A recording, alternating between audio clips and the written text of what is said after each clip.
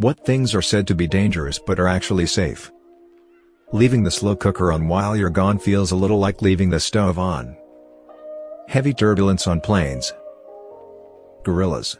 There are 0 instances of a human ever being killed by a gorilla in the wild in all of history. They are peaceful herbivores. If you came across a gorilla in the wild, just don't be a dick and respect its space. Don't look in its eyes, don't show your teeth, and just overall act submissive and non-threatening and you'll be fine.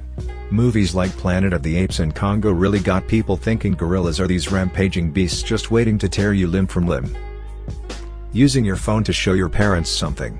There's nothing malicious on there, yet it still makes me nervous. Eating seeds of watermelon/apples. Would take literal pounds of them to kill you. Cracking your knuckles. There's absolutely no link to arthritis, people just say that because they hate the sound.